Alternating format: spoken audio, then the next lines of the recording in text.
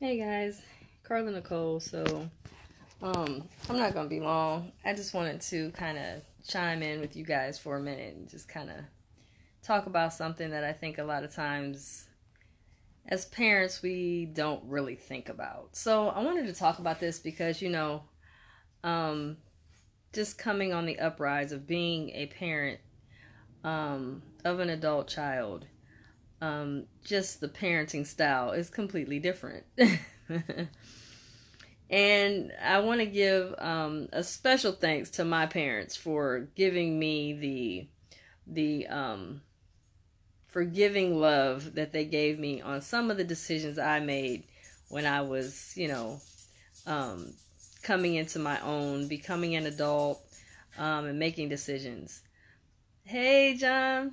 So I wanted to talk about this real quick because I think sometimes as parents, we really don't sit down and think about some things. Our parenting style once we have kids is completely different than when they were babies, and we were more or less telling them what they were going to do. I mean, as they become adults and older, we now make suggestions, right? We tell them how we think they should do, what we strongly encourage, and things of that nature. But I just want to put it out here for parents that are coming on the uprise of being a parent to adult kids. Man, listen, we can have strong suggestions, we can have opinions, we can have foresight. We can even use our own examples of our own mistakes and really have a set opinion on what road they should be taking as your child, and expectations. And we can even to the point where we can be demanding or commanding of what we think our kids should be doing. So I just want to kind of give parents a different perspective. I think, like when I was making decisions when I was young, I tell people all the time, if I was to lay out everything that I did as a kid, young person or young woman, and try to lay it out and tell other kids to do it my way, I would strongly tell them not to do that. But my life path was that it was mine, and so as a parent, I think it's very important that we understand that yes, we can strongly suggest, we can strongly oppose some of the decisions they make. We can strongly want to demand them to do certain things. But once they become an adult, man, that is their life. And that is very challenging as a parent because we may have certain things we want to see them do, or certain paths we want to see them take, or we want to celebrate with them. But a lot of times we don't realize that it's not about us. Everything that we've done from 0 to 18 as a parent was to prepare them to become independent of us, was to prepare them to become an adult and make adult decisions. And so I want parents to, even if you're finding yourself really kind of, I don't know, the word frustrated maybe, really kind of perplexed by some of the decisions they make, and you're looking like, why would you make that left when you know you should have made a right? Why did you do that? And then you sit back and you have to give thanks to the parents that raised you. And it just takes you to a whole nother understanding of, man, when dad would tell me this or mom would tell me that, and I'd roll my eyes or I'd be frustrated because I didn't want to hear it. Or, they would say stuff and I'd just be like, oh, well, they're just always nagging or whatever. And then you're sitting back and you're looking at your child growing into an adult, and you're like, oh, I see how we can get attached to the image of what we think or what we foresee them to be doing.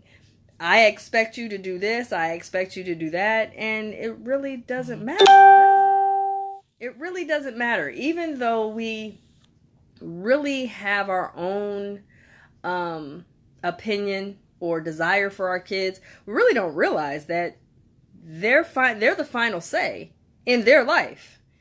And so I just wanted to give you guys a heads up. It doesn't change. It's just now that they are now the pilot to their plane. They are now the captain of their ship, of their life. And we have to kind of sit back and say, okay, what decisions you make is the decisions you make. The determinations,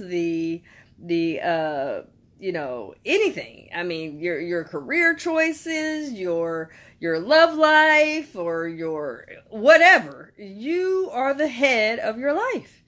And I think sometimes as parents, we hold on to our kids with a death grip, and we really don't want to see them become independent. But I remember when my daughter was 16, and I remember saying, I'm going to treat you as an adult right now. Because as far as I'm concerned, once you go out on your own, I don't want you to feel like you can't make independent decisions without me. And so now, she's pretty much, she handles her stuff, takes care of her decisions, and very, very on her bills and her progression in her life. And so I'm proud of that.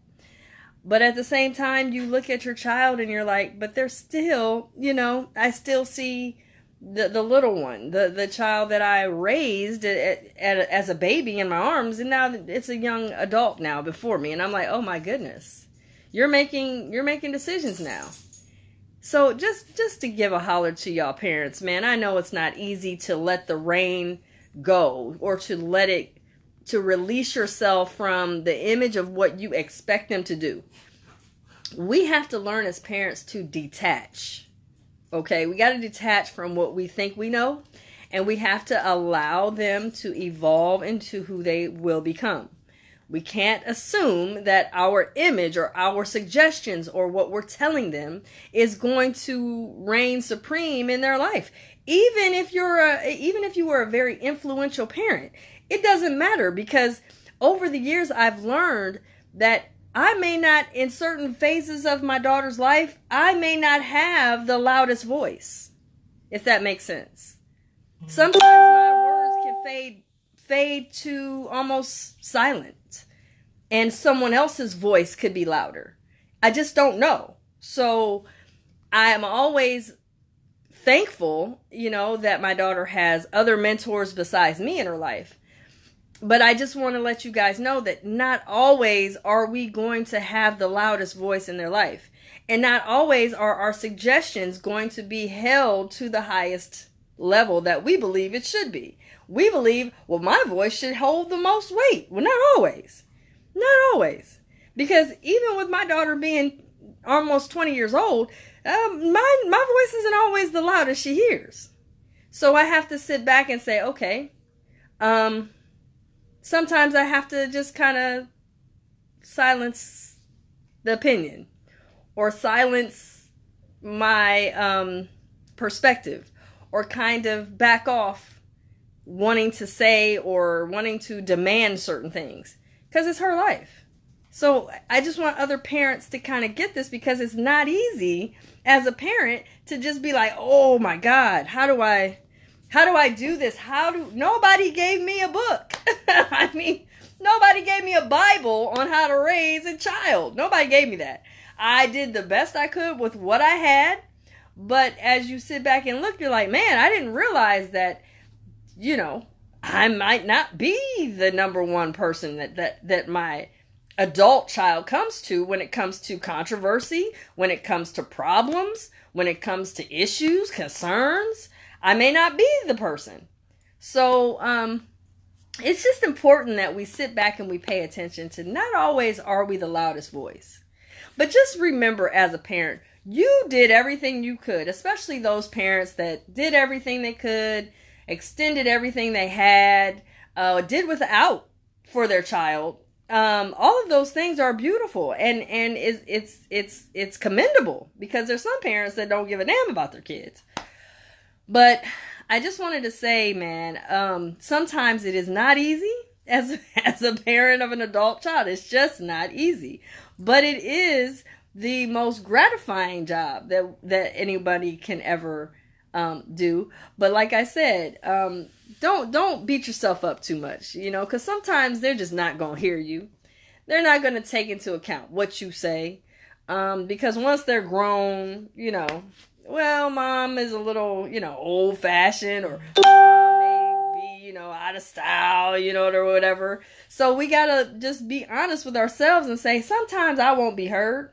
So let me just not say anything, or sometimes we need to hold back in trying to control and become detached before they get out on their own. So if this is for parents that got teenagers, if they're about 13, 14, start getting ready now. Get ready now, because I'm telling you, start treating them as an adult at 16.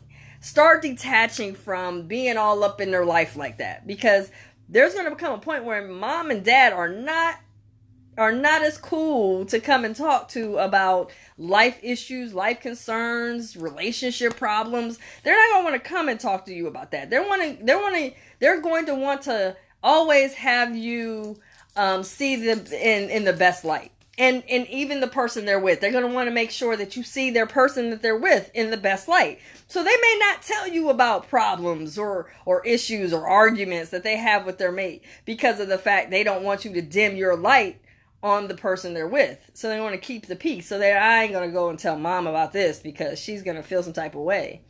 But just always know that, other people may be the louder voice in your child's life, and that's fine. And even and maybe not even the voice, but their influence or how they're running their life or what they got going on may shed light on something in your child's eyesight that you may not have thought was going to be something that they're drawn to or excited about or see as a great thing to do.